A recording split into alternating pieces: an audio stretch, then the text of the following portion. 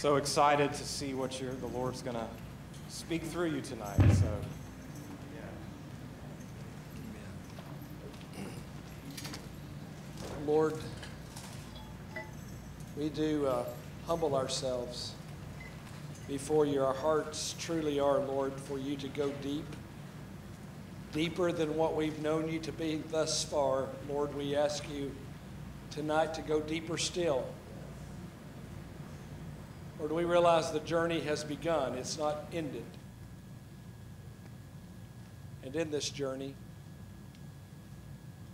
we know there is so much more of you that desires to possess us.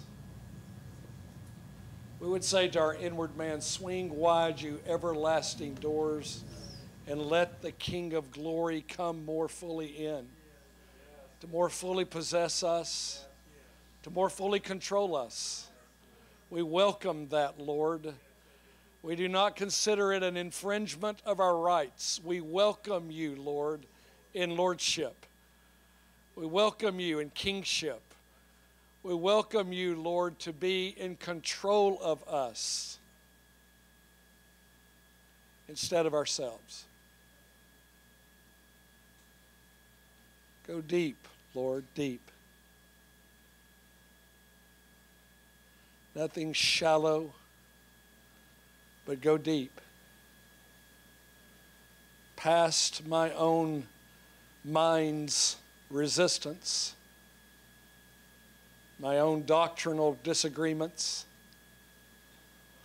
my own hesitations and fears, and that which I'm unwilling to relinquish. But Lord, we would say to you, we truly want you to do in us all that you desire, and beyond more than that, to be in us all that you desire to be.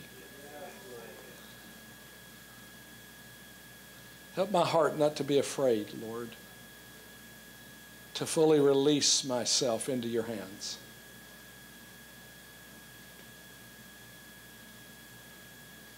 I come into agreement with you, Lord, that we were created not only by you, but we were created for you,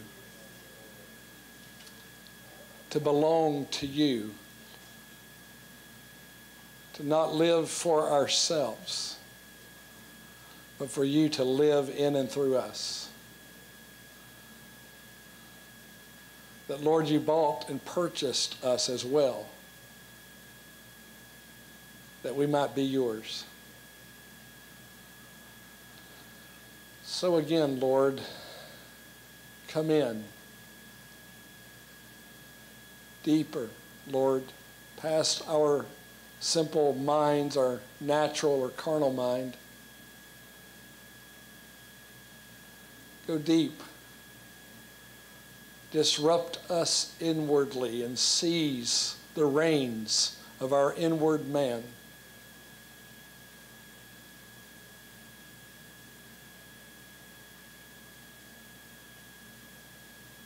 We bless you, Lord, that you've not only heard this prayer, but, Lord, you are and will take us up on it. So we thank you. Be it done unto us according to our prayer, Lord. Seize the reins. Amen. Well, it is good to be with you guys.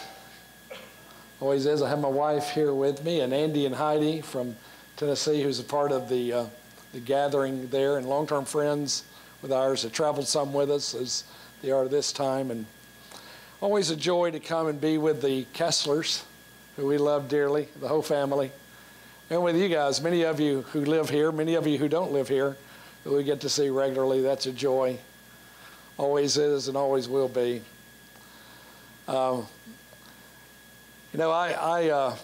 come into this time really with the burden of the Lord operating in me in such a way as God, not only us, but my own heart, make me ready for what is upon us.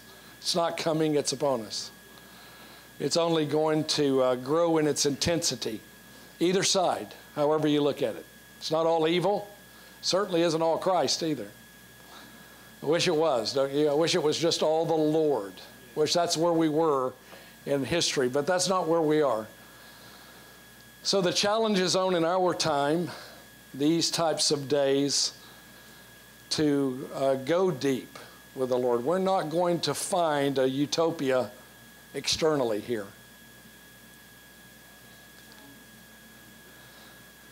We're going to have to find the Lord internally to be not only our satisfaction and our dwelling place, but to be our security. Now, He has promised that He would be that to us.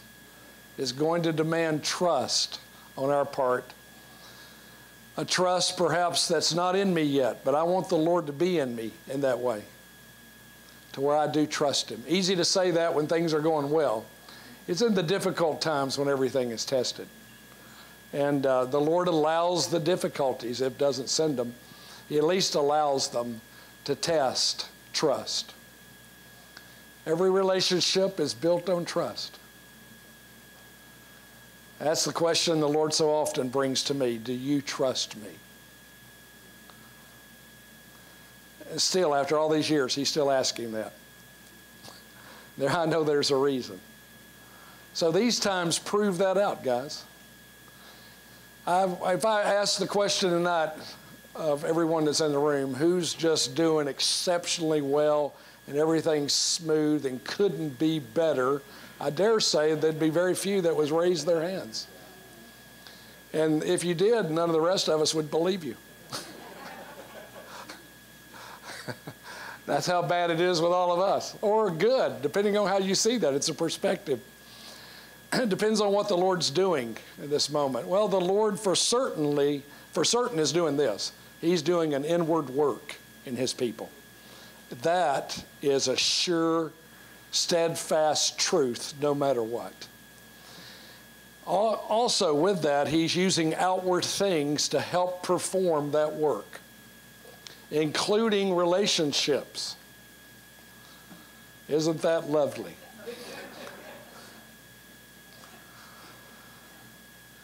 So my encouragement is to us in this way, is that the Lord is going to be bigger in us than what's in this world. He did promise that. He's greater. I need to let Him be greater, which means He will break my constraints of Him. Not only on the outward, but in the inward. And it's in the inward, when God turns inward and specifically targets our inward man, that the challenge comes at a level that perhaps we're unfamiliar and uncomfortable with. Everything gets brought to question, and then the Lord uses the outward that we thought was all put away to attack the inward.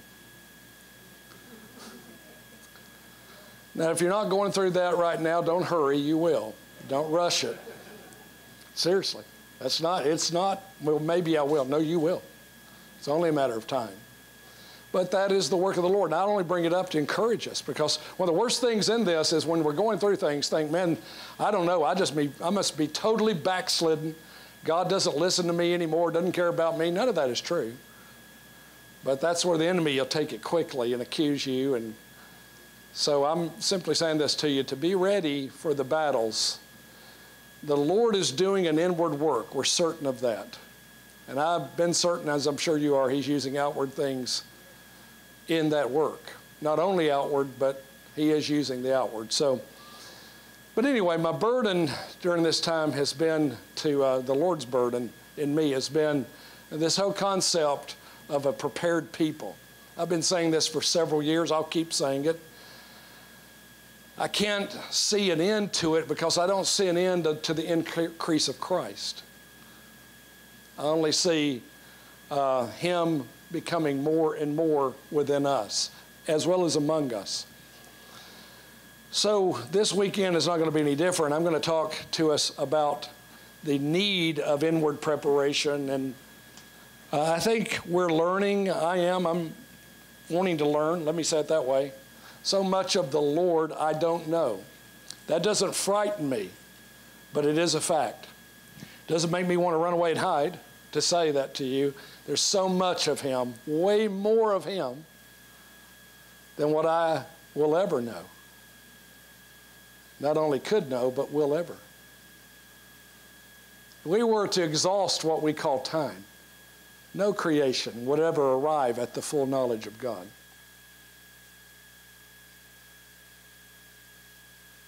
Not ever. He is quite beyond finding out, but yet wanting to reveal himself. So it doesn't discourage me at all to realize I'm in this moment with him, and I'm a babe, and I'm okay with that. I'm not acting like I'm not a babe. I'm content to bring him to bring to me the singleness of focus to know the Lord. That I need to know him. I want to know him. Not out here, but in here, where true life is. And true transformation takes place. So I don't want pride to ever cloud my judgment in this, to think I'm someplace I'm not. I'm in Christ as a babe, needing to know him. A few short years, that's all you can be as a babe. A few short years that we live in this life, that's all we're going to be, as babes in one sense, when it comes to the vastness of the knowledge of God. I'm not saying children in a wrong way here. I'm saying in a comparison way. I want to encourage all of our hearts in this stretching time that we're in the challenging time that we're in. We're not the first to go down this path, and we won't be the last. There have been many of our brothers and sisters before us who walked this path after the Lord, who felt exactly like what we feel right now, and have found what we must come to know: God is quite beyond us. He gets us quickly out of our depth. And he, believe me, he can take you there quickly. To where we're outside of our depth. We're in waters that we have never been in before. Concerning the knowledge of God. I'm talking about knowing the Lord.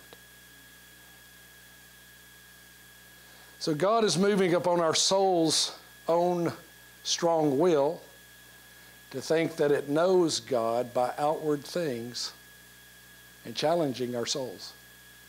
Challenging how our soul reads relationship with God. Its own desire to have God move in an outward way to prove that God loves us, for instance. That's the soul working. Prove that you love me. By the way, he's already proven it by the cross and by coming inside of us, even more so. So that's proof of the love of God. But the soul's not satisfied with that. It always wants something else to satisfy it. And the soul's arena is the natural arena, the earthly arena. So it's going to seek after that is visible, and I mean that in a physical way, that is hearable in a physical way, and it's going to want to be satisfied with more of that. And God is wanting to be life in the inward man. He wants to bring the truth that Christ is into the inward parts. And so the soul doesn't understand that arena, doesn't like it, doesn't want it, doesn't appreciate it, doesn't understand it, doesn't grasp it, can't comprehend it.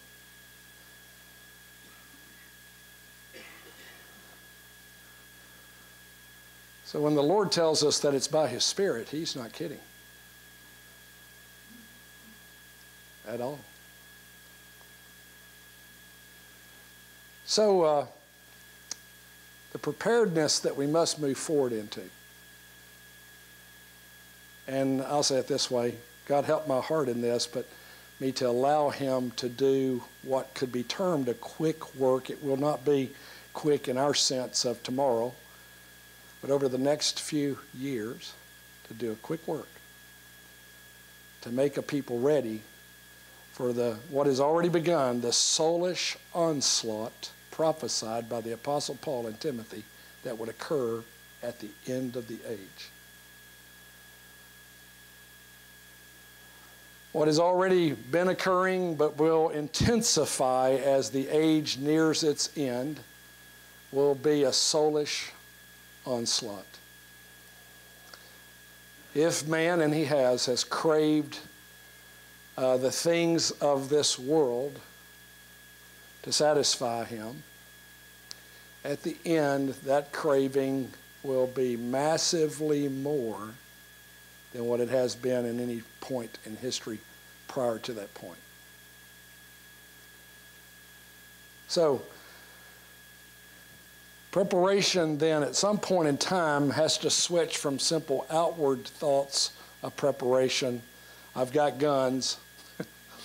Not saying it's wrong to have guns. I'm simply saying the thought processes of I know how to protect myself, I know how to do this, to great deception lies here at the end. And hear me when I say this to you. The only thing to keep God's people from that deception is Christ as truth in the inward man. Only. That will be the wisdom of God, Christ within, the wisdom of God. Christ being that wisdom, but in the inward man that keeps our hearts from the delusion of these last days, particularly religiously. Great delusions already in the church. Already. It's being welcomed. It's being accepted. Well, how do you see that, Terry? I can't see it. It's in the soulish arena, to where the church has become outward and as outward as anything the world has to offer.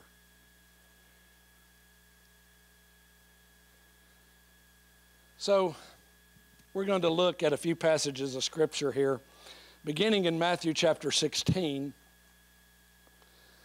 and then we'll go to some other passages, and I'll center, as I share, not only tonight, but the other times I'm sharing this weekend, I'll center it around a simple little word.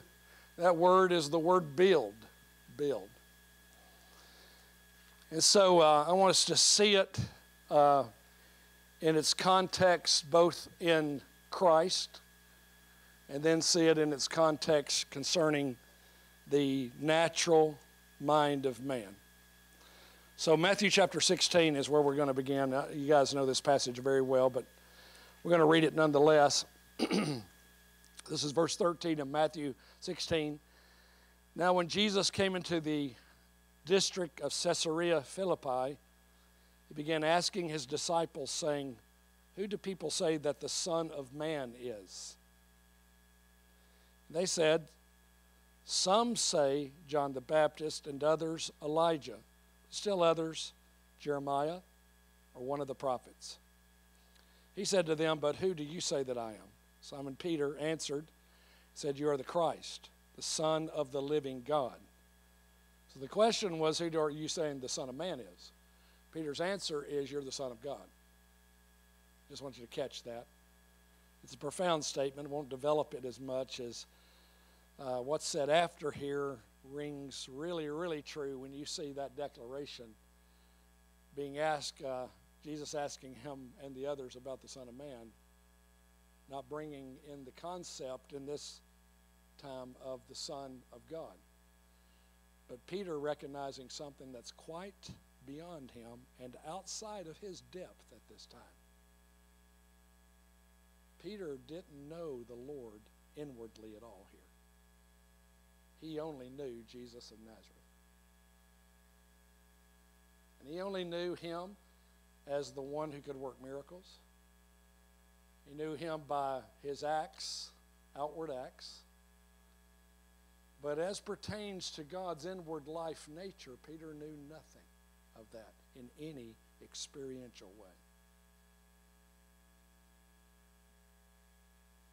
That's because signs, wonders, and miracles don't change you and don't do an inward work.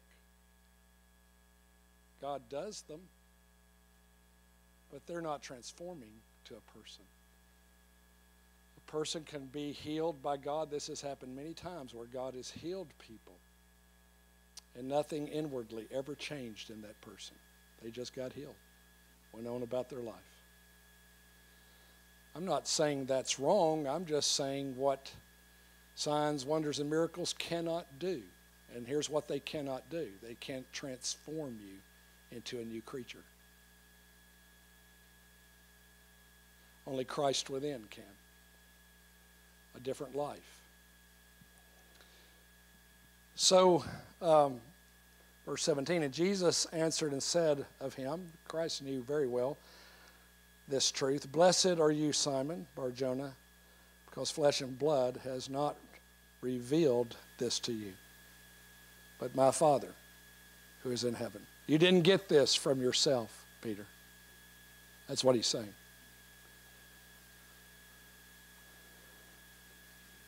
As a matter of fact, only God can reveal God. We have to settle that issue. Man cannot reveal God. Angels cannot reveal God. Not his nature. Not who he is, his spirit. Only God can reveal himself. And he needs no outside help to do it. He is extraordinarily capable of revealing himself, since he's the only one who can. Now, the good thing is he wants to. Amen? Isn't that good? Isn't that wonderful about his nature? That he wants us to know him. But having said that, the danger is knowing about him. The outward things is what attracts our attention. It's okay to attract our attention if we will go beyond them to the knowing of the Lord. But if it stops on simply attracting our attention, then our soul is going to thirst for the outward more and more. You'll never see enough miracles to be satisfied in your relationship with God, if that's what your relationship with God is about. You'll never have enough words spoken over you or spoken to you. You'll need more. You'll need more of the prophetic. You'll need more visions. You'll need more dreams. You'll need more visitations. I'm not here saying those things are evil at all. I don't believe that for a moment. It happens to me. It happens to some of you, just like it happens to me. I'm simply saying this. To have all of that is still not to know him inwardly as life. It's to know him solically by what he can do.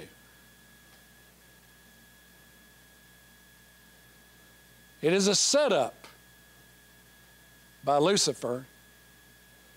God clearly spoke that in the last days there would be a prophetic, let's use that word, release. You with me? Acts 2, the prophecy quoted out of Joel's prophecy. Satan knows that passage extraordinarily well and is going to offer and has offered and is offering a false prophetic. Not centered in the knowing of the Lord, not centered in the testimony of Jesus, which is the spirit of prophecy, but in a prophetic that is very self-centered. Catch my language. Soulish-centered. A prophetic that's about you and how great you're going to be and your ministry and how God wants to bless you. God wants to raise you up to change the nations. What's wrong with that picture? I'll tell you who's missing. Christ. We don't need another Christ to arise. We need the real one to come inside of us. I know in a better way. There's a lot of ways I could come at this and state what's going on and how Lucifer has introduced in our time the false, the counterfeit to what God promised in the last days. By the way, those promises of the prophecy and dreams was not what we would think it is in our modern deism of prophetic movement. We're thinking, oh man, we're going to have all these visions. What good's a vision if the Lord does not appear in it and we don't get to him? What good is it? What use is it? What use is a vision for someone else if they don't get to the Lord? What use is healing if we don't get to the Lord? So we get our bodies healed so we can live our own lives. Think it through for a moment. Is God's intent in these outward acts not to get us into an inward relationship? I guarantee you it is. And at some point, he's going to wean us from the need, hear me, the need of outward acts. Not that they're wrong, but our need for it, our own soul's desire to prove God by outward things, rather than an inward relationship to where God is never doubted again. Even in the driest spell, you and I are bound to go through. I said it that way on purpose, because you and I are going to find dry spells. God aims to bring them, to deliver us, according to our own prayers, from our own soul.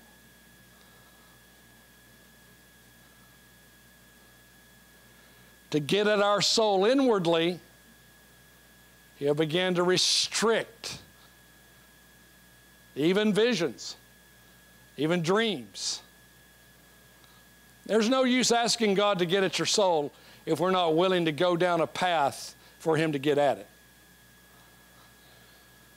It's hard to discern our soul's reliance upon such things to prove God loves us, cares about us, is still with us, still in us. Hard to see it, hard to recognize it. Harder to understand then, and I'm saying this because some of us are going through this. You go through a dry season. You think God doesn't love you anymore. You question the love of God. You question the fact, spiritually speaking, of Christ in you, the hope of glory. All because, we're upset all because the nozzle was turned off on our soulish activity. So I want to point this out. Feelings will pass. They'll come and go. We'll need to grow beyond them. We'll need to allow the Lord to grow bigger than them. Outward manifestations will come and go at God's discretion, not ours. We must not be in charge of so-called, let's say it this way, of prophetic activity, or we are already deluded. It's the wrong activity. If we are in charge of it, it's the wrong activity. Amen? Your imagination must never be a substitute, because it isn't, for the revelation of Jesus Christ. Only God can reveal God. And the imagination is the curse of the modern prophetic movement. The curse. Because we believe the imagination is the gateway to revelation, when only God can reveal himself, and he don't need our imagination. Amen. It's absolutely the truth. The imagination is the combination of man's soul and man's self-life, his ego, of his wayward thoughts and his fallenness. That's where the imagination is coming from. God reveals himself by his Spirit, not through imagination. Hitting this hard because of the teachings that go around about imagination. Use your imagination. I'm telling you not to, because it leads to fantasy and then leads to delusion. Let me say that again. Your imagination will lead you to fantasy in spiritual matters, such as I went up to the throne and I sat in Daddy's lap, that kind of fantasy. They had roller coasters up in heaven, and John Wayne was making movies. They had Starbucks, and they had this. That's all fantasy. So it started with imagination, became fantasy, and now it's delusion. God reveals himself, and he's the only one who can. And what is our position? Passivity, because he's the only one who can reveal himself. Be passive and let him. Don't ignite it. Don't try to turn the key of the ignition on. Don't try to start it. Receive. Receive. Believe and receive. I hope you find that helpful. A lot of imagination in the church right now, and it's giving way to a fantasy world and the delusion that's promised to come here at the end. Paul says it in Thessalonians, that because they believe the lie, he will give them over to strong delusion. It is already happening, my friends. Again, God does not need our imagination to reveal himself to us. He needs us to believe and be passive in his ability to do it. We cannot. Amen. That's the truth. It's always been the truth, and it always will be. God is steering this thing, not us. Amen to that. He better be steering it, or it's really headed for a train wreck.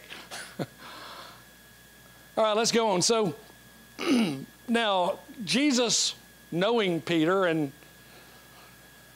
where Peter's at in this moment, he won't be here forever, but here's where Peter is in this moment. Peter recognizes that the Father has just revealed to Peter who he actually is as the Son of God. And so Christ says so. See, so here's what's happening. Peter, not knowing, suddenly knows. That's not imagination. It is exactly what is said here. My Father revealed this to you.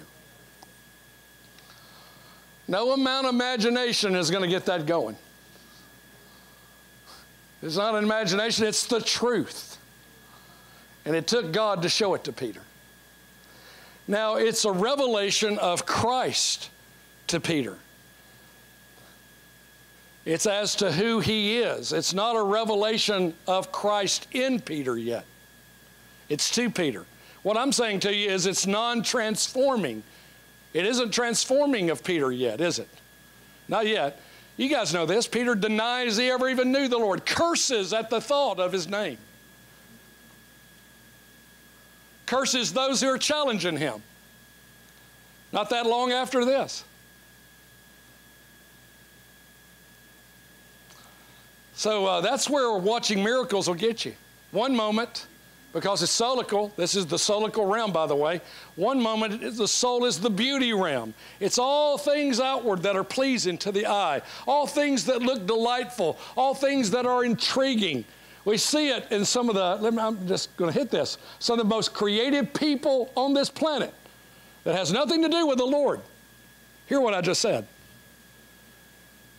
But coming from the soul of Adam, now in a fallen place, that's where it comes from. It is not the gift of God. It is not. But instead, the soul of man in a fallen place, life filled with this tree of the knowledge of good, which is only evil. The whole tree's evil. And so they have these beautiful words and beautiful things that they write and they say in one moment, the beauty of everything, and it just flows and flows. Oh, that's the Lord. It is not. It is the soul. In the next moment, they'll murder you. Now, you live in a city where that goes on all the time. All this so-called beauty that's invading Atlanta area. All this coming out of Hollywood. All this is coming into this city, pouring in from all the entertainment industry and da-da-da-da-da-da-da. And oh, that music is beautiful, and this is such a beautiful thing. Just let me hit this for a second. There's the real that comes from God, and this ain't it. And the poems and the literature and the da-da-da-da, it is the beautiful side of evil. That's what it is.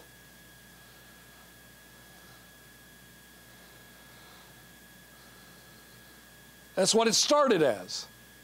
We'll get to that more when I talk more in depth about this. This is just kind of a roundup for a moment here of where we're headed with this, to prepare our hearts, guys.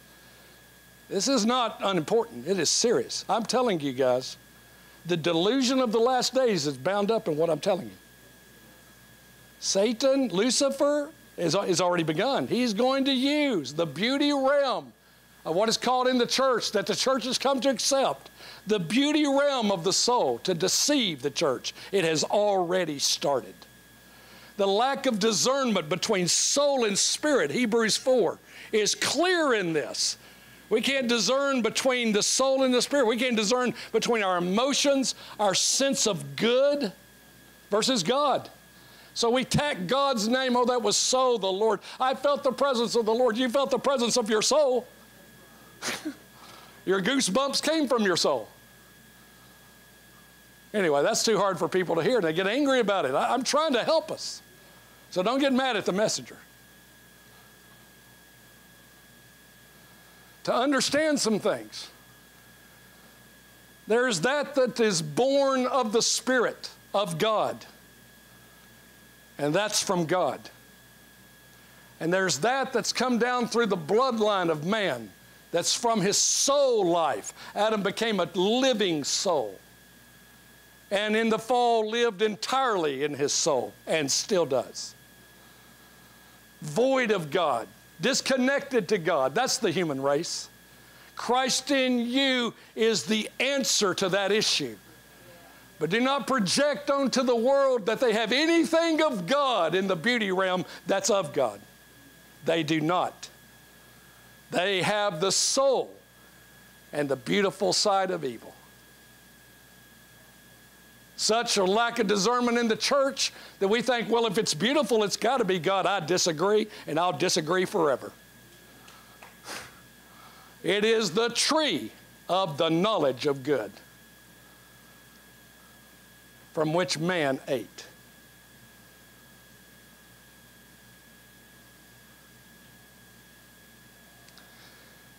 This tree here at the end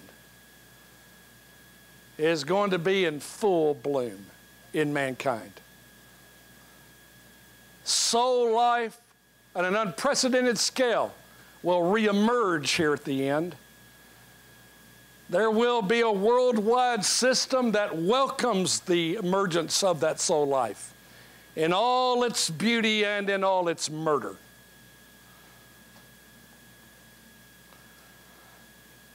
Isn't it interesting that some of the most gifted people you know are some of the most unrighteous people you know? Tell me that's not true. You guys are awful quiet. Go into those realms. I advise against it. Go into those realms, though. Look into the music industry, even the Christian one. They're in Nashville, Tennessee, and see what it's filled with. I'll tell you what it's filled with. It's filled with the exaltation of self. That's what it's filled with. In the Christian realm, just as much as it is in what we call the unrighteous realm. And once soul is set up on a pedestal, and it's right, once self is exalted, you have the tree of the knowledge of good and evil. So, what does not begin in the Spirit is not of the Spirit, and it never will be. And we need that discernment.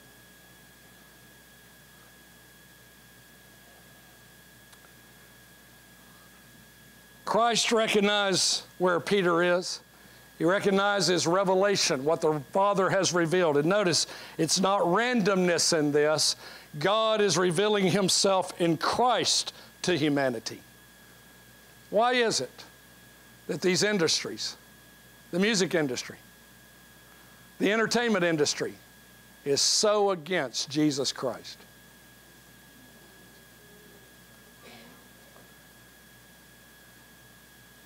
Should be real clear to us, because it's not of God. Because all that is of God comes to Christ. Recognizes him, recognizes the flow of who he is as the life of God, the beginning and the end, the Alpha and the Omega. So anyway, now I'm loading this up on the self side, the soul side, the ego side, because that's where we are, heavily. I'm not at all denying the fact that there is a flow of the Spirit. The Lord gives my wife poems, and it's the Lord. Some of you. God gives, comes from him, his Spirit, flows and goes forth. But that's the key, isn't it? What comes from the Holy Spirit.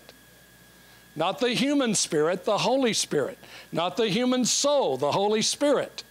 Not my intentions, not my good ideas, not I'm going to take my gift and use it for God. None of that nonsense.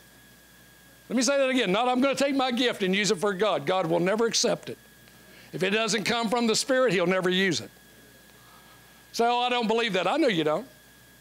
That's why we're deluded.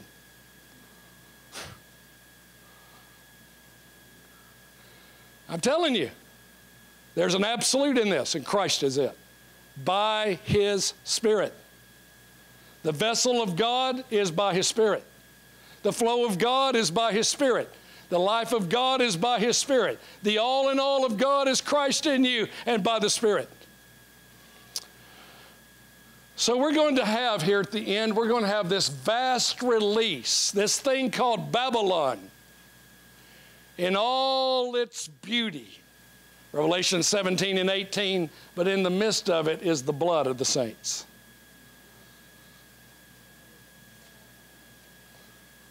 It's going to move into a dominating place in the earth unlike any other time. It will cover the earth unlike any other kingdom. And I say this in its economics, in its political. It will cover the earth, its military power. It will cover much of the earth, not all of it, but much of it. It is going to offer to the church a piece of the pie.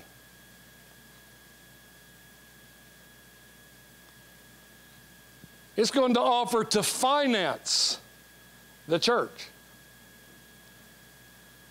But it will be a deception.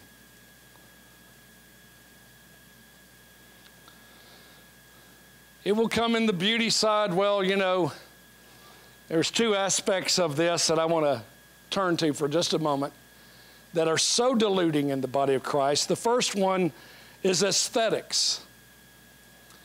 That is outwardly beautiful, and the church loves it, by the way, in the present moment. They come into a sanctuary. Not this one, but aren't you glad? They come into a sanctuary, and it's stained glass windows, and it's pretty artistic work, and it's gold, and oh man, I feel so holy in here. There is the deception of the church. There is the aesthetics, the deception of the outward. Let me get a little closer to home. We sit in music, just whatever music.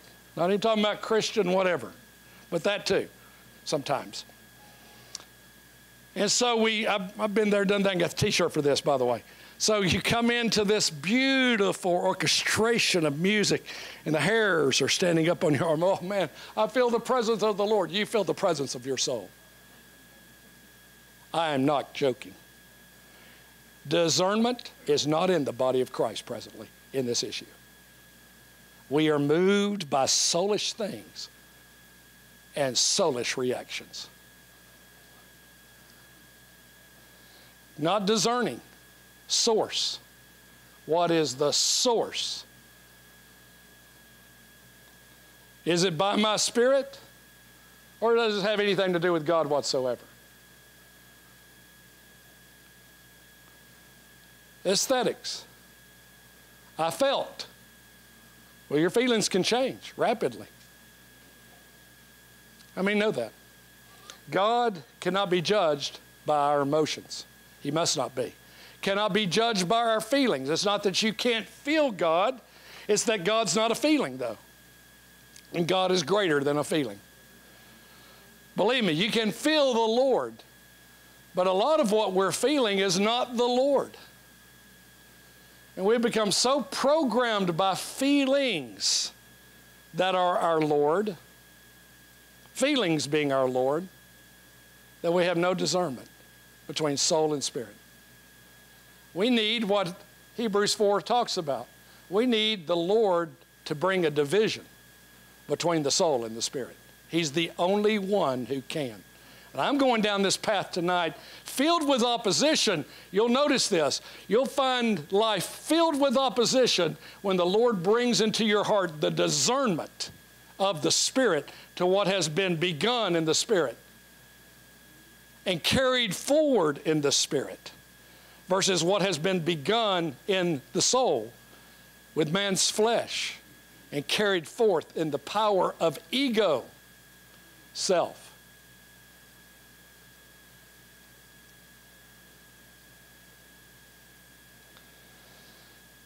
There needs to be a revelation to our hearts to begin with that there is a distinction between soul and spirit that needs to be made in our own hearts again. And it's extraordinarily important that it be made in this time.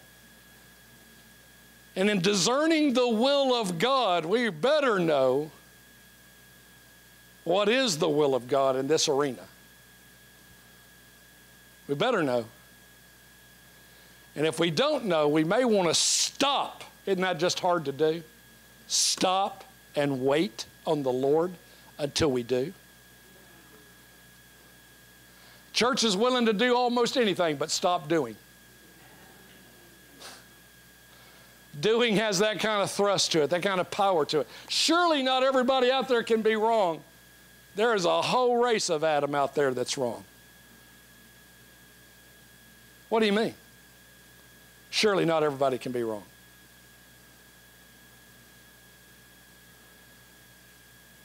Tell that to Jesus Christ here, who's the only one on the world at that time who knows the truth. He's the only one that does.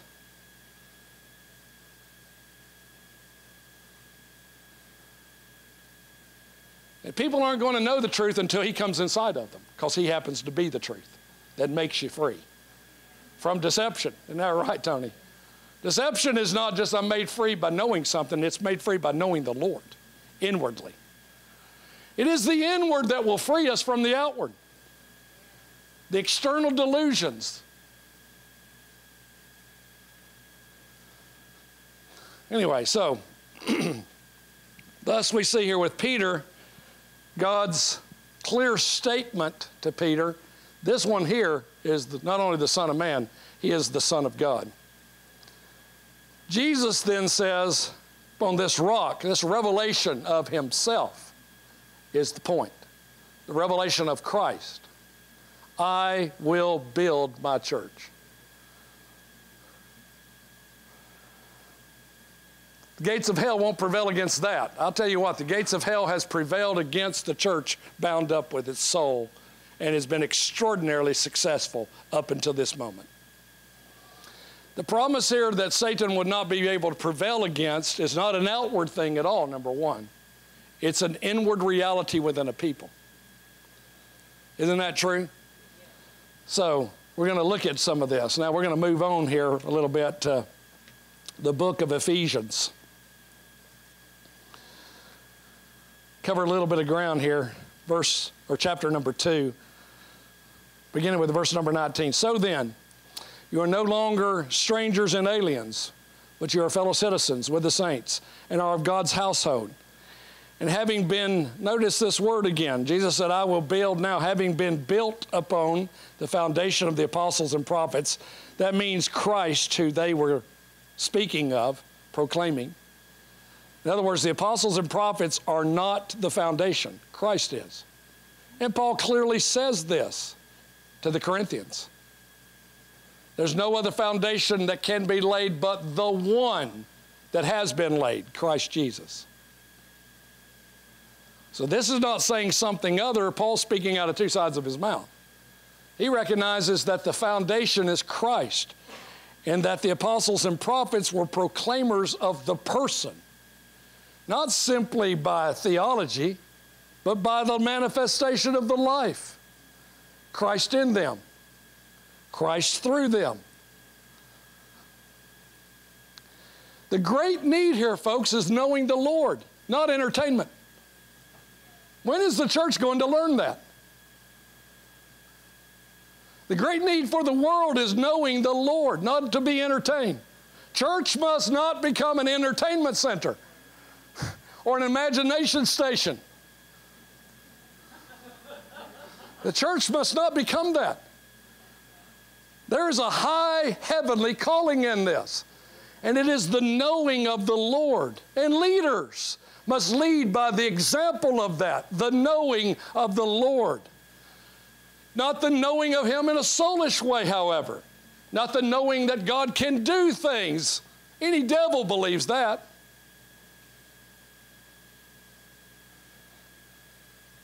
We're in a battle for the life of and the reality of this.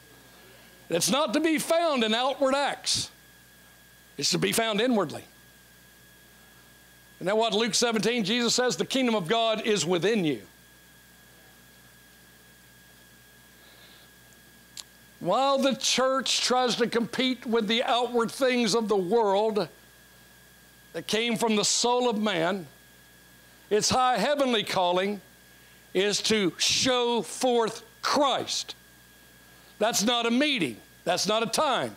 That's not a place. That's not a gathering. It's a people whom the Lord is living in and whom the Lord is living through. And while the church thinks so much of its meetings, God is looking for life right inside you and I. And that life is in His Son. Actually is His Son. We are in a battle for life, not gimmicks. Let it not be about gimmicks. There is no outward thing capable of transforming us inwardly, of making us ready inwardly, but only Christ in us. So anyway, let me finish some of these passages here. So then, you're no longer strangers and aliens, but you are fellow citizens with the saints and are of God's household, having been built upon the foundation of the apostles and prophets, Christ Jesus Himself being the cornerstone, in whom the whole building, being fitted together, is growing into a holy temple in the Lord, in whom you also are being built together, notice this, into a dwelling place of God in the Spirit. So God's building a dwelling place, and it's not outward, it's a people. Now God's building a dwelling place. So when Jesus says to Peter, I will build my church, this is His definition. Paul's giving the definition right here in Ephesians chapter 2. The church is not outward. Now, when Christ said to Peter, I will build my church, Peter had no concept of the church. That was a foreign thing in the mind of Peter.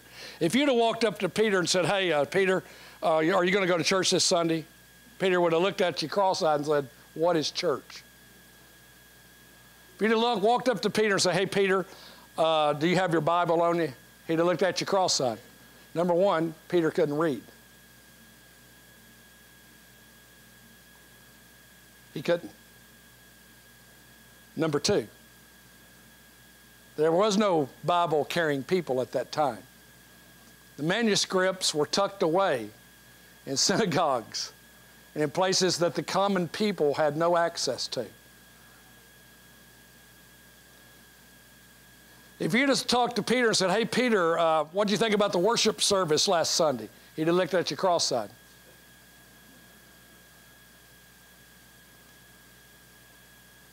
Just want to get clear with us here. God, help us not to project our present situation onto these people, because what we're doing has no meaning to them and was never meant to have any meaning for us. That's right, I said it.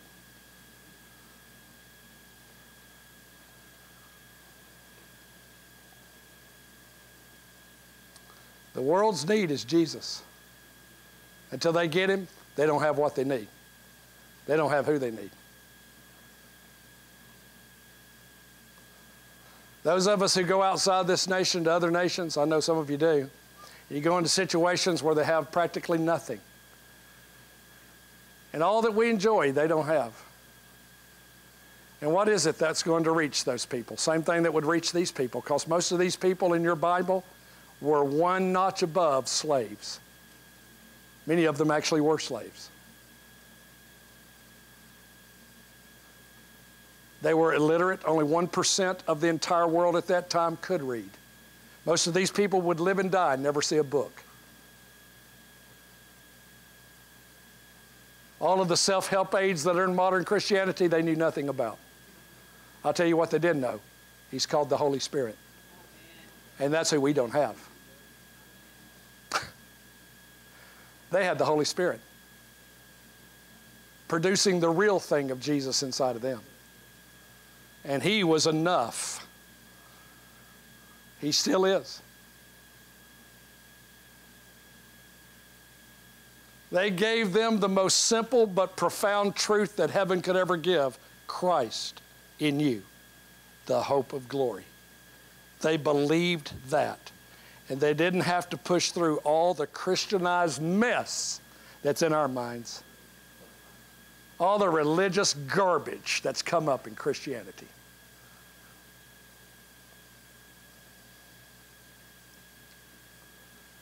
They gave them Jesus, and He prevailed in their hearts. And they fell in love with Him. I don't know, but that a dose of God taking everything away from us called Christianity and getting us back to the simplicity and purity of Christ Himself would not be our solution. My question to all of us is, that's what it's going to take. Is that what it's going to take for us to get back to Christ?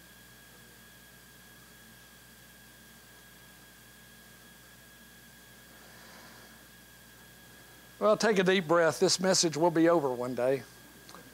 But it's more than a message, guys. We've lost our roots. Tell me, have we gotten closer to the Lord since their time, or further away from Him?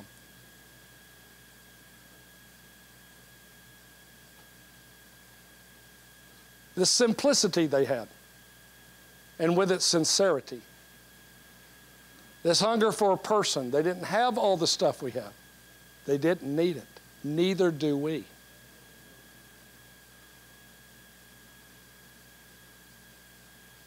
They had Christ, and He was enough for them.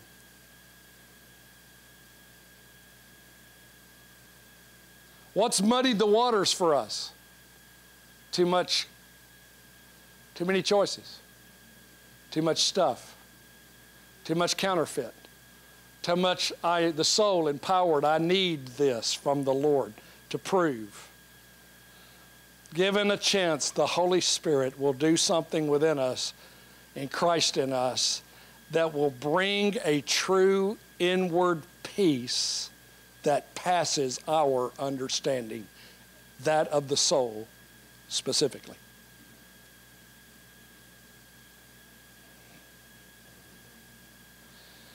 We must allow the Lord. Must. This is a must. Deception is already in the ranks, has been in the ranks. And leaving us, God's people I'm talking to now, all of our hearts, open to deception and delusion by this outward religious concepts that we fight for.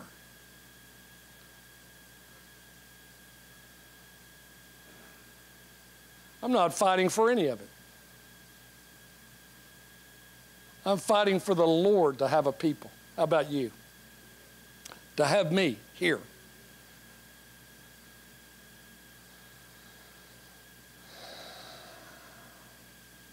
God is building a people. Leaders so often are building a structure. Leaders are building an organization.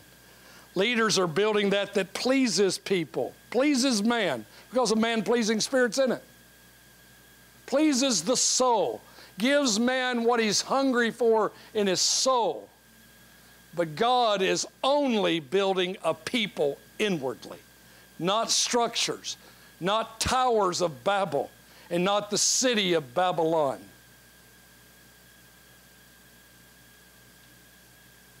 He's not building Egypt. And He wants an exodus out of it from our hearts. Christ being that exodus. What a tough message, huh, Brian? We've had hundreds and hundreds of years of this system. It has so indoctrinated us so infiltrated us, so filled us with delusion that we think the church is this stuff that we have in modernism.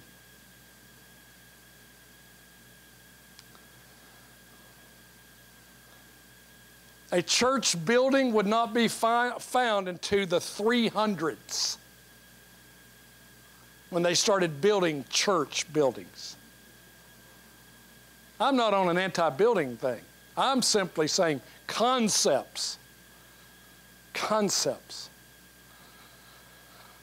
I know you guys know this. This ain't the church. Aren't you glad? And you don't come in here and say, oh man, I feel so holy in here. That's not what's going on. Holiness is never a matter of outward things to begin with. God is holy. And therefore, whatever is holy is because God's in it. And He doesn't dwell in what's built by men's hands. And said so. Any temple built by men's hands. But He is saying here that He dwells in us. Now, which do we want? Do we want God dwelling in a building, or do we want God dwelling in us? God wants intimacy, not buildings. God wants it personal. He wants us to be His dwelling place. That's what is said here. We're being built together into the dwelling of God in the Spirit. Now, man's building buildings, and God's trying to build His house, and we happen to be that house.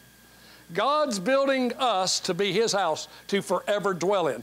God aims to step away from heaven and come live inside of us, and through us reign over His creation. That's the invitation that's in front of us.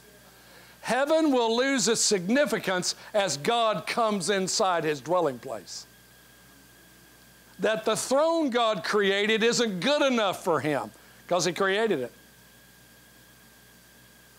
And He can create how many? As many as He wants to. How many heavens can God create? As many as He wants to. But what He can't create is the kind of relationship that's being described here in the Bible. That's a marriage. That's a union. That's a joining. That's a people who will allow God to live inside of them. That can't be created. But if we're willing, we can be builded into it. The Lord asked me this not long ago. Why is it that my leaders are so bent on building a place when I'm trying to build you into my dwelling place? And says so clearly, here and in other passages.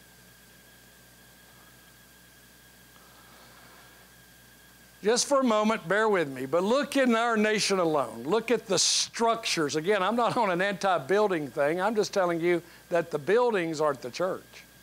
We are. God wants to dwell in us. Think of the time, think of the energy, think of the resources that have been wasted on nonsensical buildings. Think of the language we've heard. God told me to build this thing, and if He doesn't, He's going to kill me. I hope He does. Just thought that's, for no other reason, for saying something, a stupid thing you just said. God's building a people. Man's building stuff. And what man's building is Babylon, including what is called the modern church. It's nothing more than religious Babylon.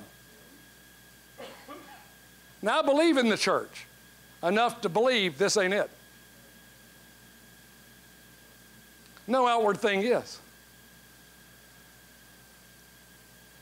So God's building a people, and we're being asked to pour our time, pour our energy, pour our resources. I'm looking at this nationally, now internationally as well. We're being asked to pour time, energy, resources into the stuff. Because without this, something is not going to be done right unless we build this. And the church becomes a business. And non-spiritual men and women, talking about leaders now. Non-spiritual by this definition, the lack of Christ in. Or maybe Christ as a germ, a seed, a germ in them, and no, not any further than that. The rest of it, so much self, so much soul, so much energy of the flesh, so much hype, So much so that people discern, say, oh man, because that person was screaming and hollering and carrying on or whatever, that was really the Lord. But that's not true. You can be quiet and it not be the Lord either. All I'm saying is, Lord is not in outward things, one way or the other. Silence or yelling. Neither one of them's the Lord.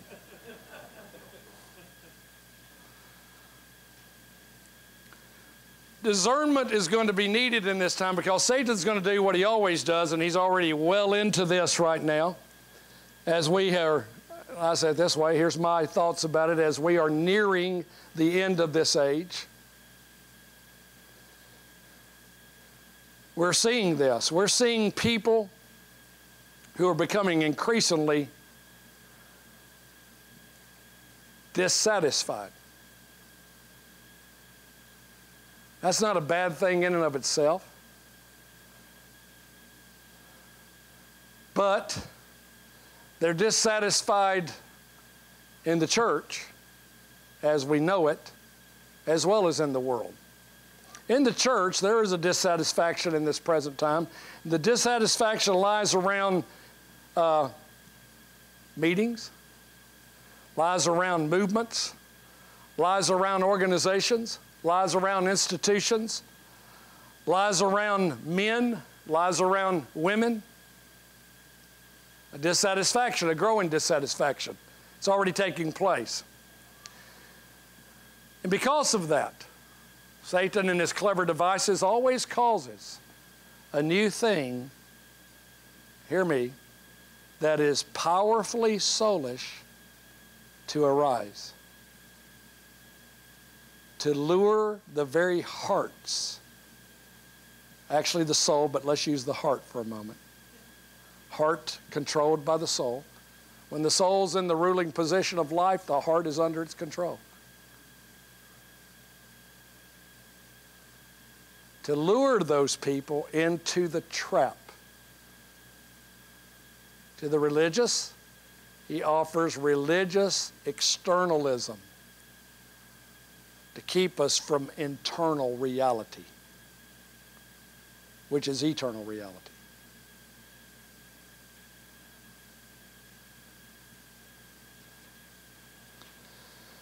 You also have, that's not all, I'm going to hit this quickly, you have a minority, and it's always going to be minority.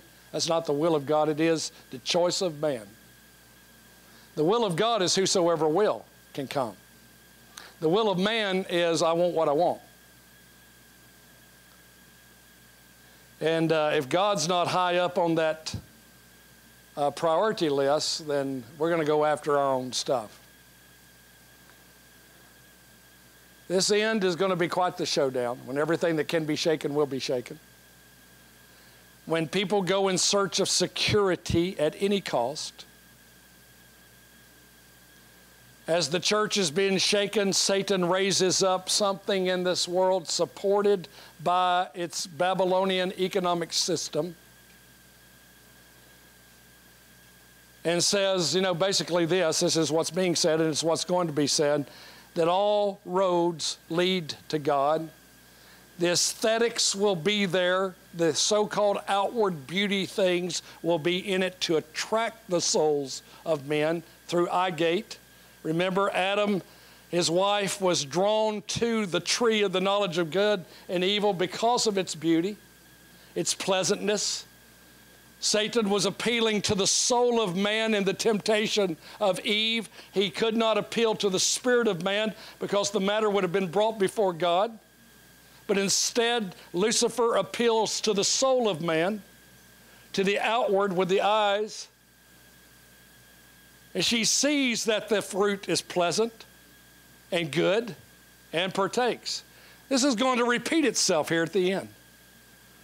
As Lucifer, religiously speaking, has a tree of the knowledge of good, offering religious-hearted man's soul, because the soul is extraordinarily religious, not godly, but religious, extraordinarily desirous If it believes that a God, there is a God anyway. Extraordinarily desirous to, let's say it this way, to be on God's good side through all outward means.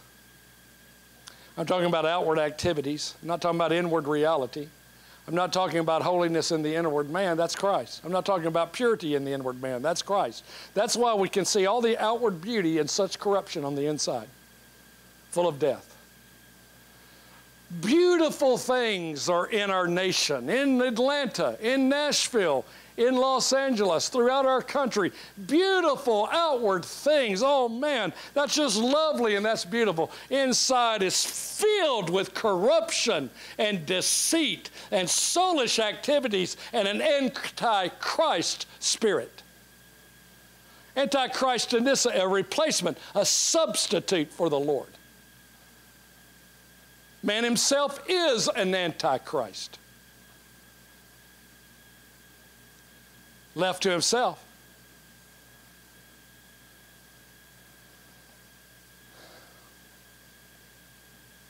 This is a heavy message, isn't it? To be prepared for the end, looks like to me it's going to be a showdown. You better believe there is. And the Bible speaks right to it. Delusion, deception, false signs, false wonders, false everything is going to be everywhere. How will we know the difference? Christ in the inward man. That's my whole point in this message. Christ established as the life in the inward man, truth in the inward parts, will be our only and best defense against the lies that are here and coming. Doesn't bode well for us right now, folks, when the church is already accepting of the lies. The church has already been infiltrated by the New Age movement. But it's been infiltrated for years and years and years by all kinds of outward things. This is my point in what I'm bringing up our history, when it's where it started versus what we've come to. We've come to a very structured, organized thing, and people think that's good. People even think it's God. We've become a well-oiled machine. People believe that's good and actually believe it's God, religiously speaking. We've become something that the world can look on and say, oh man, look what they're doing over there. When in actuality, the world can't see the true church because it's an inward kingdom. They couldn't see Christ for who he was. Neither could anybody else without the revelation of the Father. And listen to me when I say this to you. And the church is Christ. That's who it is. Corporately speaking.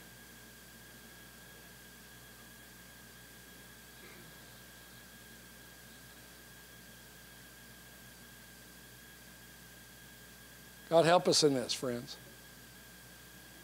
We've made the church everything but that.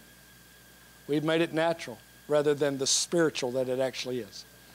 And it's spiritual because God, the true eternal spirit, is its life.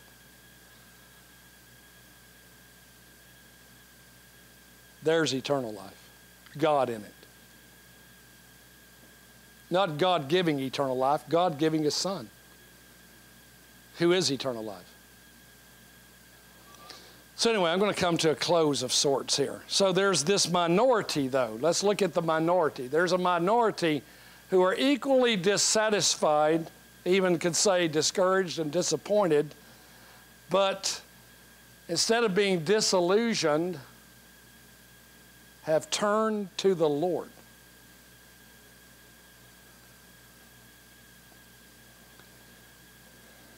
And though it is a minority, let me remind you of this. God does not win by many, not ever.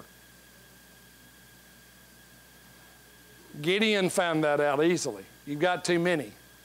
Unless people believe that they win, you're going to win this battle by your own power, your own might, your own flesh. You've got too many, so I'm going to thin your ranks down from 30-something thousand to 300. Because we win because the Lord is the victor, not us. We win because greater is He that's within us, not us. We win because of Christ in us. We win because Christ has already defeated the enemy, but needing to be defeated in me. How many know the truth of that? Yes, Christ defeated the enemy, but the enemy's not defeated in me, including me, the enemy. And the devil always aligns with the soul. That's what he attacked to begin with. The soul is his avenue. The soul is his venue. The soul is his way. The soul is his truth. The soul is his life. There's going to be a minority who sees through the muck and the mire and all the talk of present-day Christianity and believes something. They believe that the Lord is salvation. They believe that the Lord is deliverance. They believe that the Lord is the truth. The Lord is the way. The Lord is the life. They believe that we're here to get to the Lord, not to enjoy a lot of stuff. They believe that the church has a high heavenly calling to be a dwelling place of God in the Spirit forever, beginning right now. They believe that the church is not here for a good time, that the church is not here for all the stuff that the world has. They believe that we're here to be His, that He created us firstly to be His, and He wishes to possess us and to possess the reins. And the question that's going to come to all of us in this room is, will we be possessed? And if we're unwilling to be possessed, then we're unwilling to have the mind of Christ. And not being possessed will never allow us to have the mind of Christ.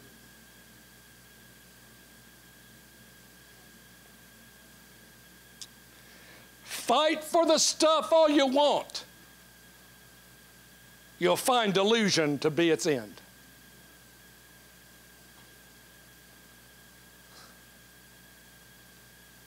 There are going to be a people who love Him as He loves them.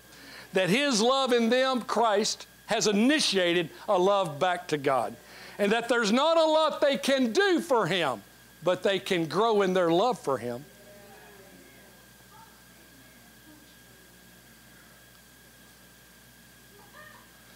And that if God was looking for a church to be built outwardly, He would have done it Himself. And He'd have done a whole lot better job at it. Is that not the truth? That is absolutely the truth. Who's kidding who here? He who can create the universe by speaking it, if the church is an outward thing, He would have created it. That's exactly what He said to me directly. If the church is outward, I'd have created the thing. But the church isn't outward. It's inward. Amen. Folks, think about it on the beauty side of this. Here's beauty. That God is relational. And things He can create doesn't do it for Him. Thank God. Otherwise, He could just dwell in heaven forever and be satisfied. But He's not. And don't misunderstand what I'm saying. It's not that God has a need. If He did, none of us could meet it. That's His questioning of Job. If I had a need, you can't do nothing about it. That's His interaction with Job. It has to be His interaction with us. What are you going to do about it? God doesn't have a need. He's never known need, never will. But He has a will, and He has a desire, and He has a nature that is loving, and He wants to give Himself. He wants to share Himself. He wants to offer Himself. He wants a marriage for His Son. He wants a dwelling place, and we're created to be that. But see, I'm not talking about just man created. I'm talking about the new creation. Christ coming into us is to prepare the way for God's entrance into us, who Christ is. That's John 17. The Father and I will come inside of you and make our home.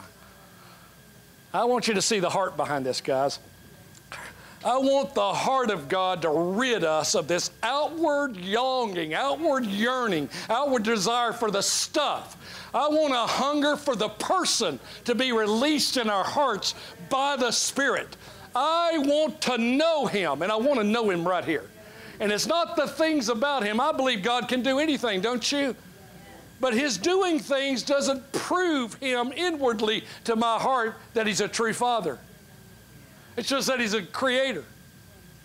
It's just that He's a doer. But to be a father, to be a lover, is something deeper than that, something more real than that. I hope you married for the right reason, and I hope love was the reason. I hope it wasn't so you could get something from the other person. Well, God's after the marriage, and it has nothing to do with us needing something other than himself and him wanting us. Well, anyway, I'm just coming at it from every direction, trying to break down the stronghold that is in the people of God. We've had hundreds and hundreds of years of a theology thrown at us, taught to us, preached to us, and put in books of a building of the kingdom of God that is all outward, a building of the church that is all outward, works and works and works, when the work of God is in us. John, the Gospel of John, chapter 6, teach us to do the works of God. This is the work of God. Hear me. It's what Christ said. Believe in him who God sent. That cannot be true. That's where the church is. Surely that's not it. Surely it is. The work of God is being proven to be in us. Good night, guys. He's already created the universe.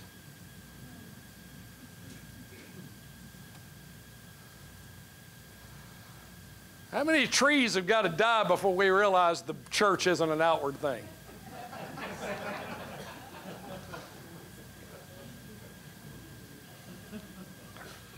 There is a deliverance for God's people's hearts, and with it a discernment to understand the will of God eternally. The will of God eternally. Let me say it one more time.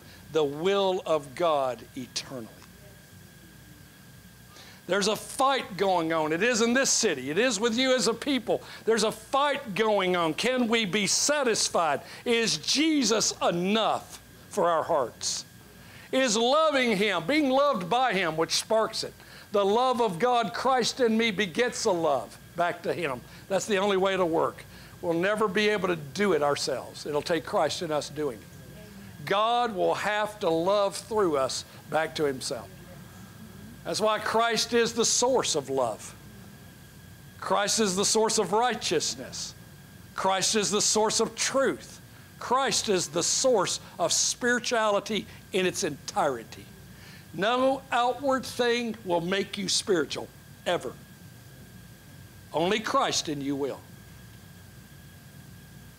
Doing spiritual acts will not make you spiritual. Not doing things will not make you spiritual. It will make you prideful. Christ is the sole source of spirituality. Psalm 87, all my fountains are in you. May God corral all our fountains in this room. Every hope we have other than Christ, because he alone is the God of all hope.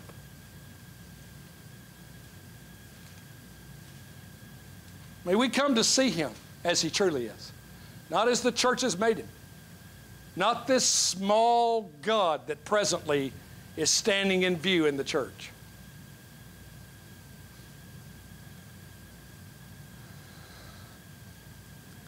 The book of Acts is a testimony of a people trapped. They turned to God from their idols, trapped in years of idolatry, idol worship. Their concepts of prayer were standing, watching from the outside. There were no buildings to go into.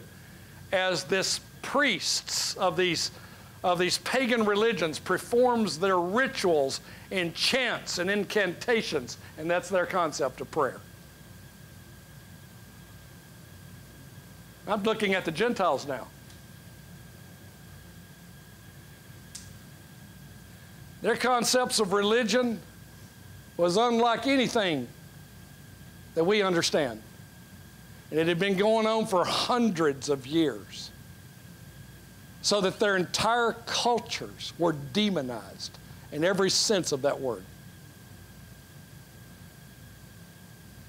And in comes one or two, usually two, who were sent by God with an extraordinarily simple gospel. Believe on the Lord Jesus Christ. And what was the results of that? by the death of Paul, men and women of God were established all throughout Asia Minor, over into Greece, even into modern Europe. Continued to spread. They went through persecution after persecution as things moved forward, but they couldn't kill them. These were not systems and people in them. These were true believers who loved the Lord Jesus Christ and took it to the grave with them. Eaten by lions, sawn in two. You can read the book of Hebrews and read about their deaths.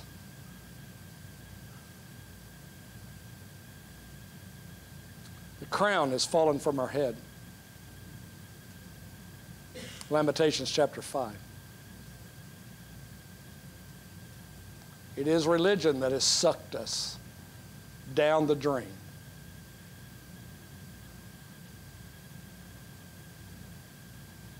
We have lost the meaning of Christ, lost the meaning of church, lost the meaning and the purpose and the intent of God bound up with the people whom God is able to live in, able to possess, able to dwell inside, and through that people reveal Himself. And man's hands have taken hold of that concept of church and twisted it and formed it and formulated it. And in the pride of man, believing that God doesn't see or that God doesn't care and God's not concerned. Moving it away quickly from the eternal purpose that's been lost. Isn't that right, Brian? Lost to the church. Moved it to the temporal, to the meeting.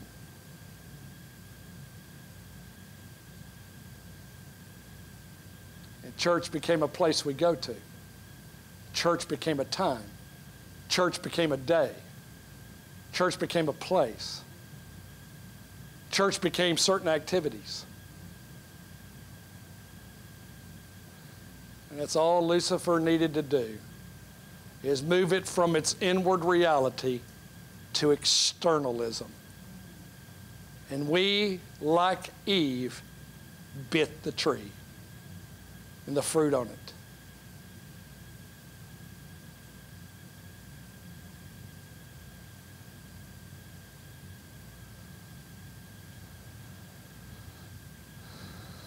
It is not an easy thing to accept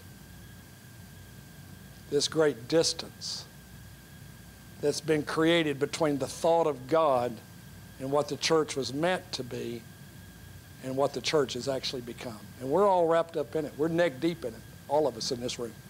Every single one of us, neck deep in this.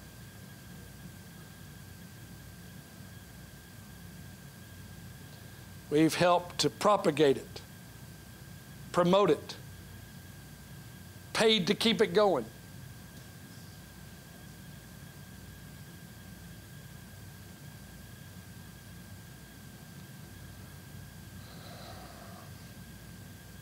So, now I brought us to the brink of disaster, which is pretty much where we're at. Without the Lord, it'll only be disaster. The only one, and it is one, who can stop this madness is Christ. And for each of us to stop it is Christ in us. And for God to regather us to Himself and not stuff.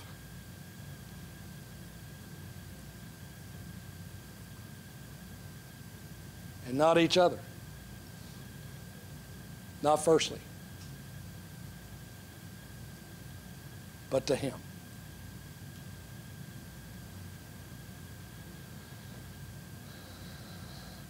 In the days ahead, as been throughout the history of what we call the church, when persecution comes, meetings are restricted. But it never stopped God's people before. They didn't need meetings to be the church. They just needed Jesus. And though you murder them by the dozens and by the hundreds and by the thousands, all of that was happening, you could never destroy them. And it will be so again.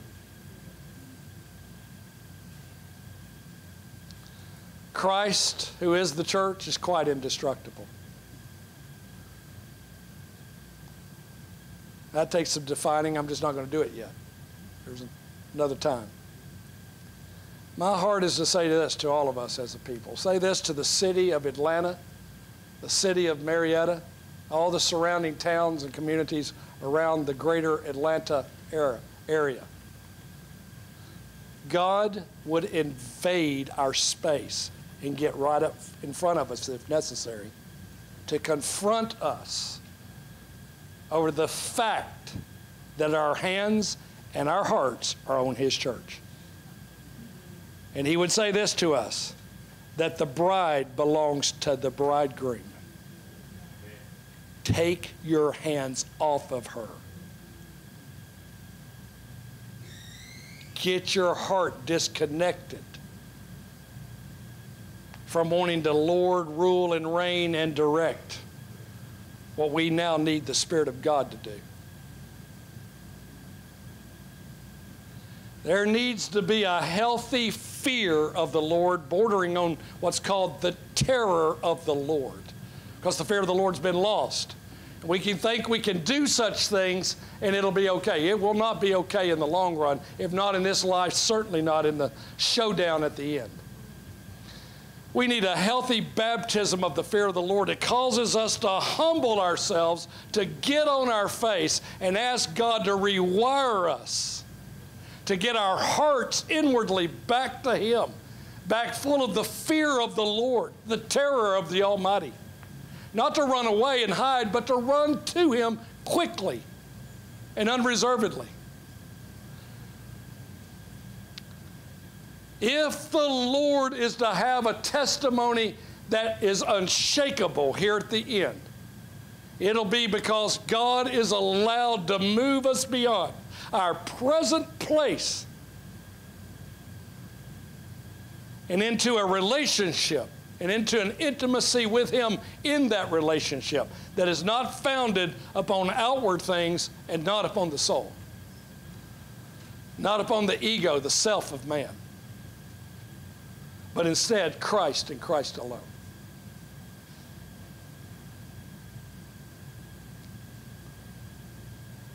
I'm asking for all of us here, myself, you, all of us. All I can say, Lord, I'm willing.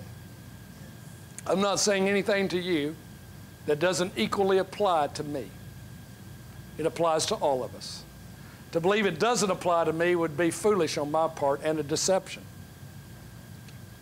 It applies to me as much as anyone in this room. It applies to Brian, to Angie, to Ken, to Donna, to my wife, Scott and Kathy and others, and Mike and Tony, and I know so many of you. It applies to all of us. The call that's now going out from the Lord is come out. Come out. Come out to me. Come outside the camp. Hebrews 13.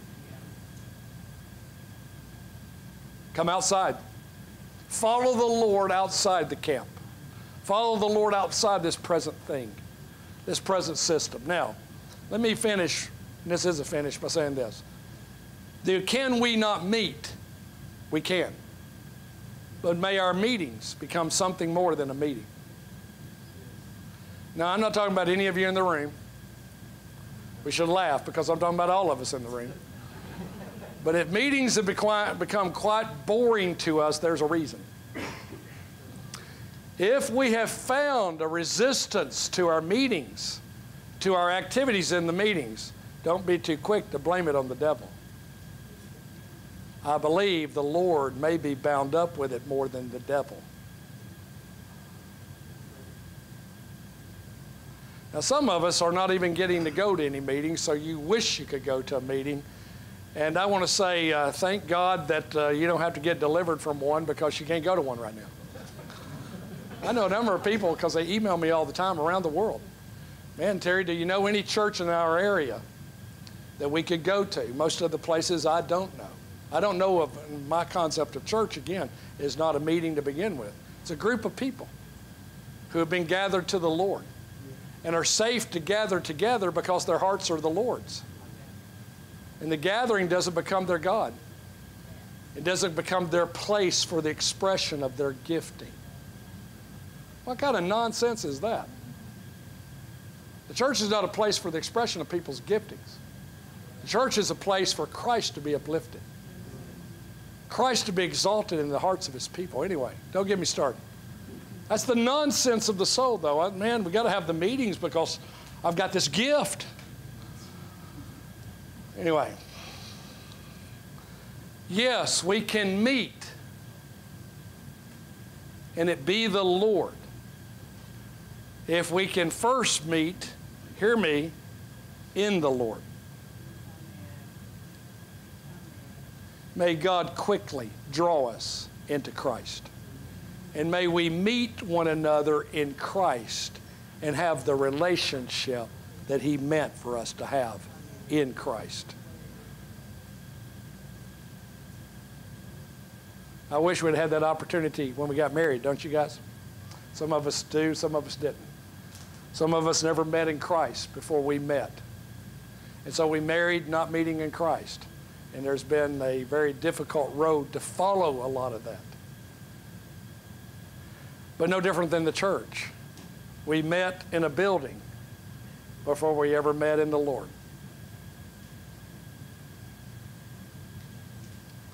We met in a meeting before we ever met in the Lord. So I want us to stand for a moment. I'm going to ask us to,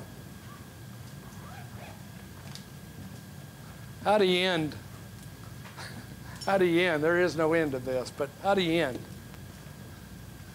What is, as you guys know, bigger than Atlanta, bigger than Nashville, bigger than our nation, bigger than the nations? A problem that seems at times to me quite overwhelming in the sense of we are so caught up in something, so in the web of it, that we can't get free, not even in our thinking.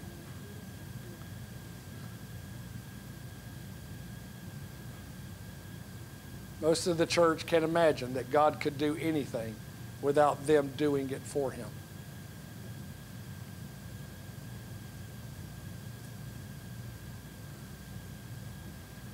God can't imagine that we could possibly think that we could do anything for him.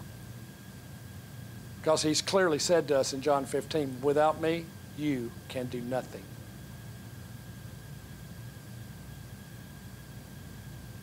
He hasn't changed his mind.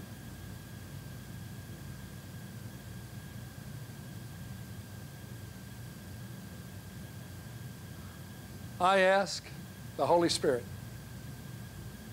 to make true spirituality to become real in us. That it's not a matter of my gift. It's not a matter of my talent. It's not a matter of my abilities. It's not a matter of me for Christ.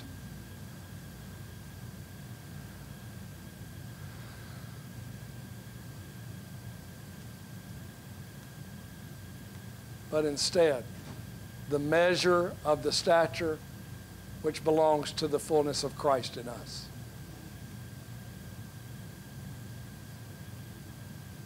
So we're asking, Lord, once again, to be a vessel filled with your life. And in your life is your intelligence. And in your intelligence is not only the fact of your eternal will, but how your will is brought to pass. I repent to you, Lord, for where I've tried to make your will come to pass in my own energy, in my own source, in my own abilities, where I believed that I could change someone else or believed I could change myself, that I could make myself in the least of ways by any outward activity, more spiritual or less soulish.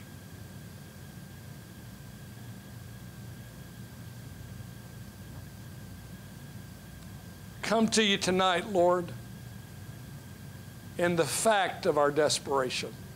We need you, Jesus, to be what we can never be. To do in us what only you can do, and you want to do, by the way. I want to say that to all of our hearts. He is all over this. His work was to bring that work right inside of us. And so it's way more His will, what we're talking about, to do in us than it's ever been through us.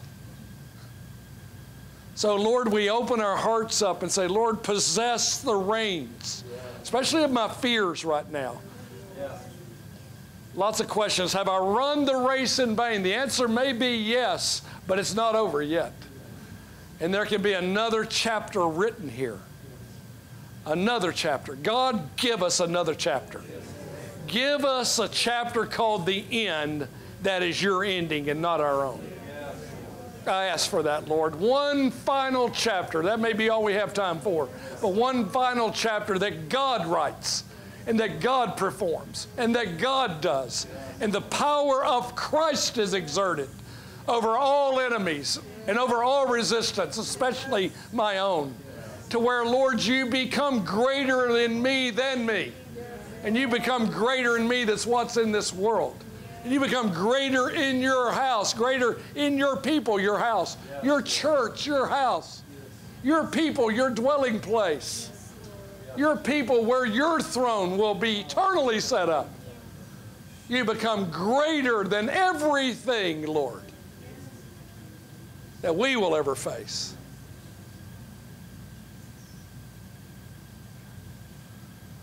I give you permission, Lord, to turn your power, the cross's power, inward upon my soul, and to attack my soul and subjugate it until, Lord, it can become in time a useful instrument unto you. Not annihilated, a useful instrument unto God. We lay, Lord, our natural, let's just go there for a moment. We lay all our natural talents and natural abilities before you. Be that speaking, be that preaching, be that teaching, be that whatever it is. We just lay it before you, Lord.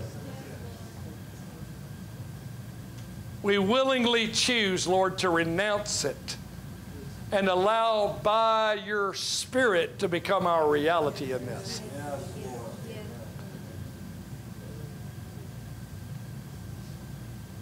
We believe this to be true, Lord, that without you, we can do nothing. We believe in absolutely, Lord, that that is the truth of this. That it's from you and through you and back to you. To God be the glory. That you're the initiator. You're the source. You're the sustainer. And you're the goal. You are all of those things, Lord. I pray our hearts will not grow weary in this time as God attacks our soul. I pray that our hearts will not grow weary if we're in a time of a desert, of a dry spell, of a difficulty, when you're resisting us as to how we used to approach you. Help us not to grow weary in this time, Lord. That silence does not mean your absence.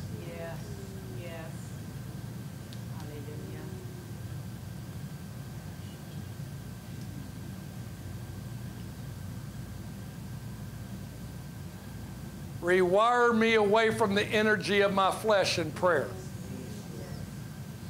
Rewire me away from the energy of my flesh in resisting the devil. Rewire me to where it is the Lord in me who is my victory, who is my deliverance, who is my sustainment. You may not want to pray when I'm praying, because I'm telling you, He will confront our own energy and how we resist the devil. in order to bring us to passivity, to where it's greater is he that's within us. I'm saying more than what I'm saying in this sentence, these few sentences, but I'm trying to prepare us for something. If we're going to go after the Lord, the inward soul will have to be confronted as well as outward, both. Are we ready to lose our own energy of our own flesh and of our own soul that we may know the Lord? Yes. And that he may become our all in all?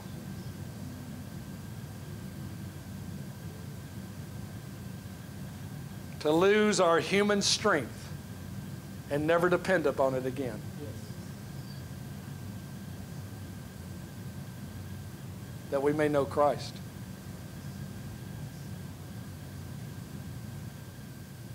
Who is strength. Help my heart in this, Lord. So much of this has not been spoken rightly about.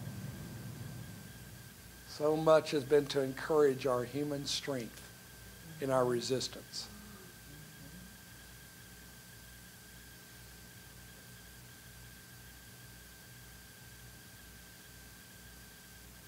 I ask now, Lord, for your kiss to each and every one of your people in this room. Your kiss before the trial. Your kiss before the trying of our faith that you said is more precious than gold.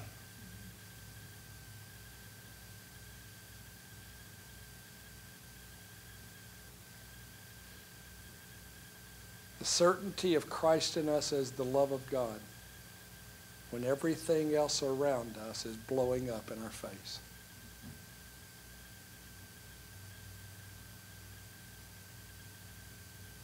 For some of us, that's really real already.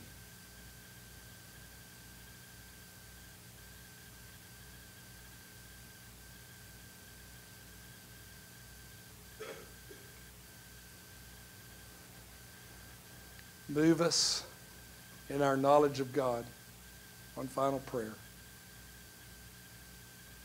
To wisdom. That wisdom being truth in the inward man. Not a knowledge of God in our brain.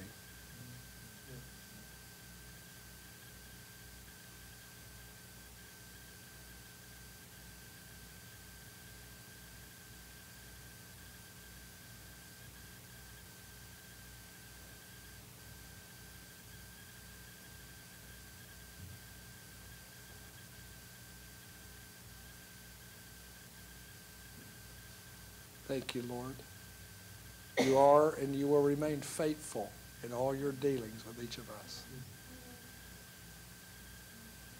We're simply asking, Lord, don't leave us where we're at. Let us go further with you in this journey of being possessed of the Lord.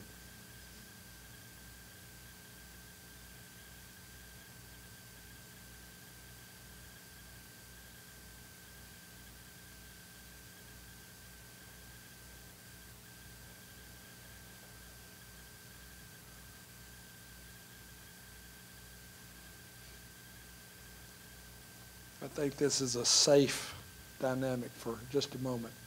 Y'all know how I feel about this. You'll see how I feel about it more fully for a moment here. Everybody be seated for a moment. Kathy, you stay standing. And I'm going to ask a question. If I'm dealing with women right now for a moment. If you're here and you're fighting physical bodies, woman-type things, bleeding, and such things as that, I want you to stand up to your feet. Stand up.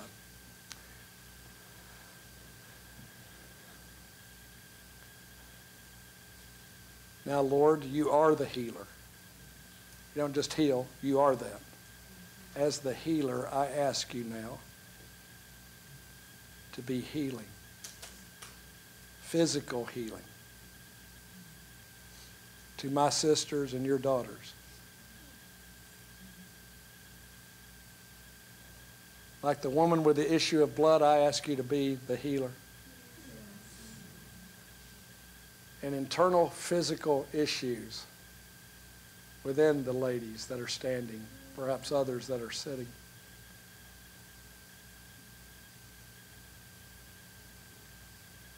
Even in the bladder, perhaps especially in the bladder. I ask now, Lord, you to be the healer. I say that because I've seen the bladder. Maybe that sounds strange, but be the healer that you are, Lord.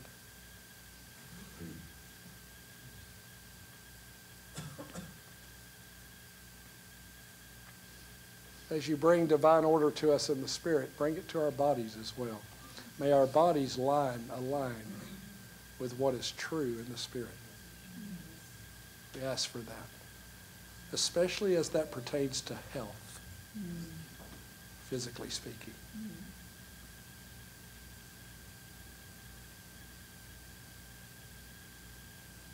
Now this is a little, I don't know how to say it, so if I mess up saying this, may the Lord make it real to your heart what I'm trying to say. I ask, Lord, for you to be the healer of bacteria and germs that are not supposed to be in these bodies. You to remove the bacteria and germs and be the healer.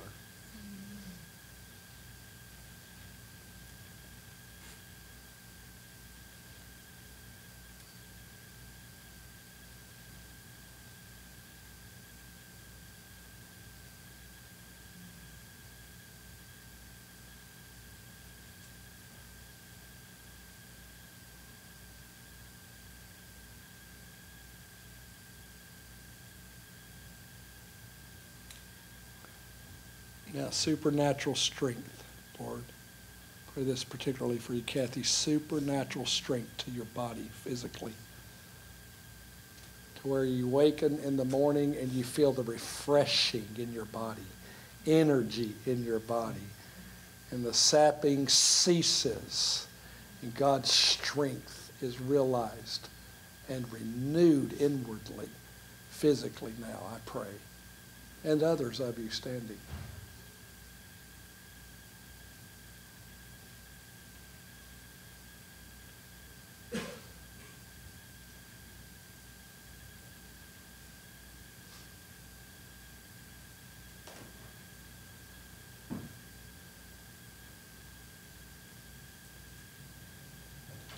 Thank you, Lord.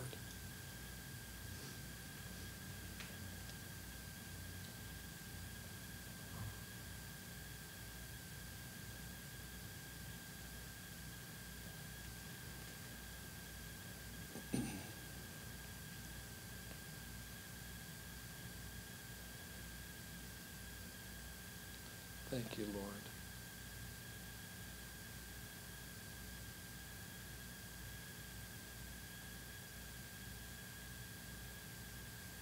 This is, again, I'm just going to put it out there general rather than being specific. The deterioration of bone. And if you have some of that going on, I want you just to stand to your feet. If there's been bone deterioration going on in your body and you know of it, I want you just to stand to your feet. Some of this is centered around our rear ends, the lower parts there. I guess that would be the butt bone, huh? I'm not trying to be joking. I'm just telling you, I'm having a vision of it. How would you like to have that vision? Have it if you want it.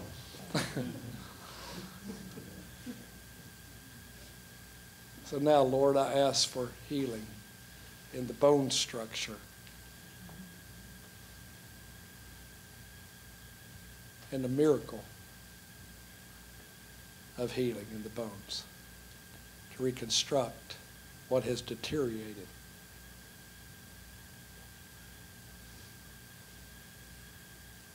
And in this area of the butt bone, there's no better word to say than that, where there is pain associated with this, I ask for you to be the healer there, Lord.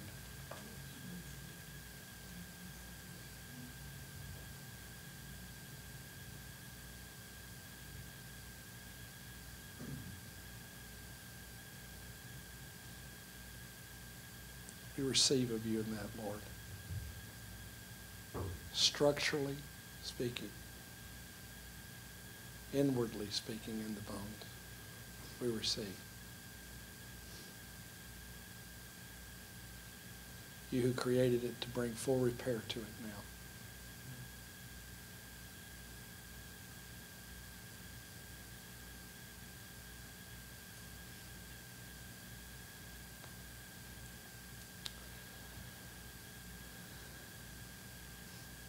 So we thank you, Lord.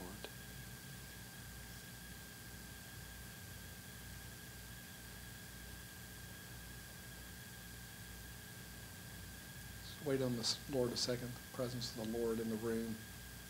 He's in the room, as well as among us and in us.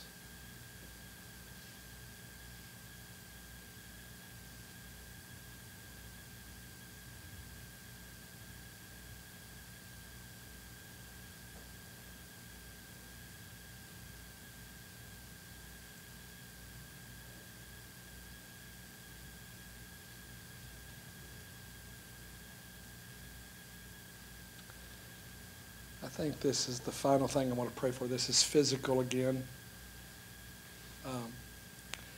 This is concerning the eyes, light sensitivity to the eyes. If that's you, just stand up or stay standing up. Light sensitivity to the eyes. I'm not sure what's causing it. The Lord's saying it, so showing it to me.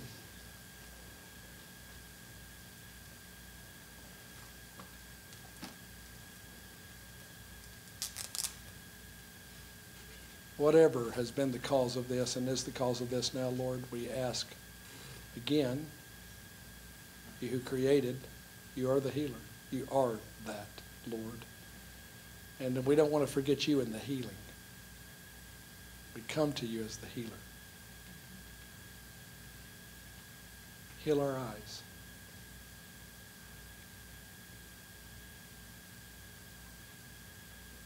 We ask, Lord.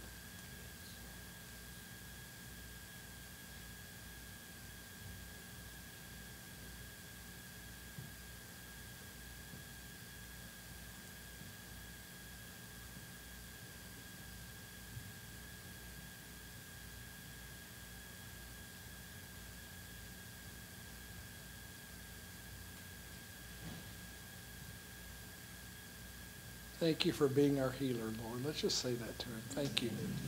You are something to us. You're our creator. You're our God and King. And you're our healer. We thank you, Lord.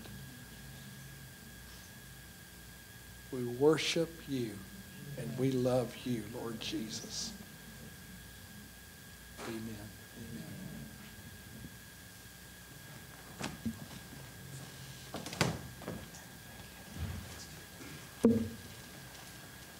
Thank you, Terry. That was powerful, powerful, powerful message and powerful ministry. And anyway, just so good. Just I want to take up an offering real quick and have the ushers come up for that. Just want to encourage you to give generously.